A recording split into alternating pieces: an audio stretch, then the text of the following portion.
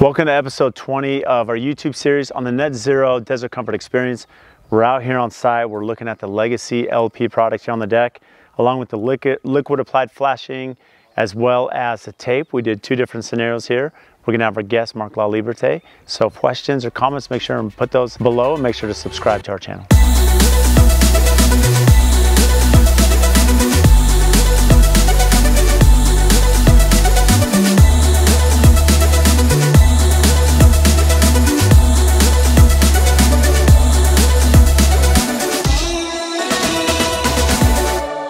So we're out here. This is Net Zero Desert Comfort Experience. We're here with Mark LaLiberte from Construction Instruction.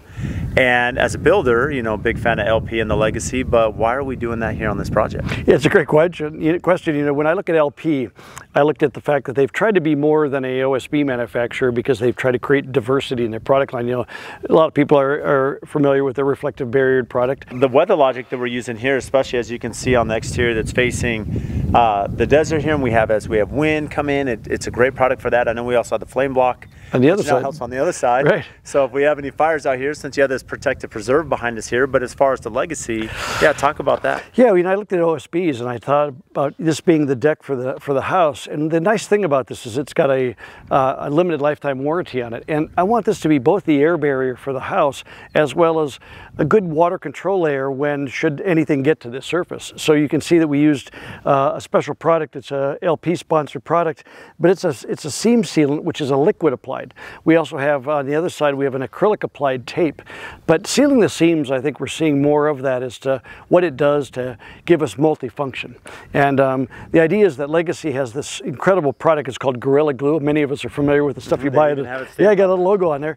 And the stuff that you can put on mechanically in other applications. They decided to blend a relationship with LP and Gorilla Glue to say, let's make a OSB that's incredibly tough. Well, you can see the sturdiness when you talk about tough. I mean, speak to like a normal OSB that you're going to be buying off the shelf from any box store or even lumber yards, as opposed, you know, when it's sitting out in the weather and rain and conditions of a job site. Right. Because it's not like we install this and I'm already covering it, you know, exactly.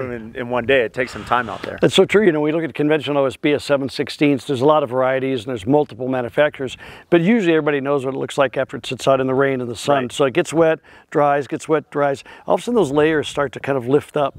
And this stuff has been bulletproof, and so I'm going to leave it exposed for a while before we get the roof on it, right? We've got a SIP panel going on top and then a roof layer going over it, just to have something that feels like this is a lifetime product. Feels amazing. And it seems like the differential in price is so small in relationship to something as significant as your sheathing. Mm-hmm. I want to invest in something that feels as robust as everything else. We use microlams and LVLs and all the things we put into the building to then not quite go all the way with the OSB when it's the skin seems to be a choice we would try to make better. Especially in, you know, when you're building multi-level homes or 2- and 3-story. Great example. As you have subfloors that are more sturdy, that aren't water damaged, you're in rainy climates. Right. Even in Phoenix, you know, as dry as it is, it gets wet, it gets damaged, and it's you know, for that security and sound, you know, and the durability for our clients, as you mentioned, it's not a big price difference, but it goes a long way. You bet. And then there's ways that, you know, for the waterproofing, as you mentioned, we have the waterproof membrane, but we also have the tape function that we can show you. Exactly. Like when we have the Weather Logic product, which is their blue exterior sheathing skin product,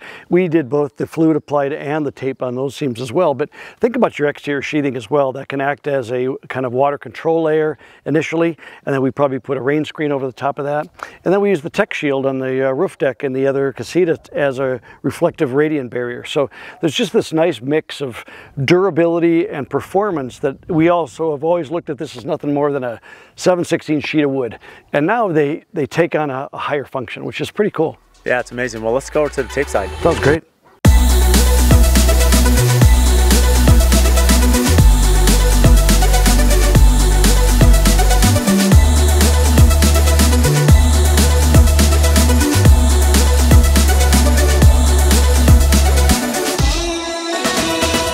So now we're on the other portion, the higher roof here, and you can see that we had the gray waterproof membrane down below for the which is a fluid applied. And then here we have the tape. Now the tape is an acrylic-based tape, very aggressive. In most of the applications, I actually sprayed a primer on some of it to then check the difference between a primer and just putting the acrylic down, and the tape held up beautifully. You do have to roll it and really engage the adhesive, but I think it's incredible. And why we did some pressure washing up here of the ICF wall to get ready to accept the weather barrier. The water sat on the top and we just broomed it off the top. It actually acted like a roof membrane. It was pretty cool.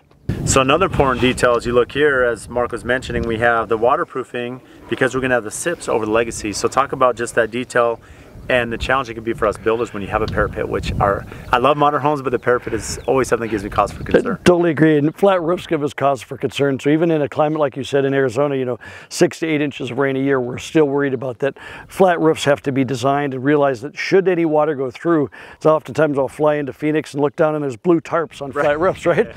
So the idea is to say, I want protection layers. So what we did here is we have the legacy coming down. We then liquid flashed the joint between the legacy and the ICF. Then the weather protection layer came down and then embedded into the flashing at the bottom, which is a Prosoco fast flash. And then on the top of the wall, which is often, like you said, the parapet, this is basically an ICF parapet. On the top, we put a really nice big 18-inch wide membrane. It goes over the top and then goes on to the weather barrier. So everything is shingle fashioned to drain out. Now when the SIPs comes up, structurally insulated panel will come up about 12 inches. And then we'll make sure that we flash onto the SIP panel. A TPO roof will go on that, but this just gives us a layer of added protection. Any water that would ever get through the system, and we hope it never does, right, gets to a location where it's there incredibly durable and could provide a lot more sustainability to, if it gets a little damp for one particular storm or another, I think it's going to be able to handle that.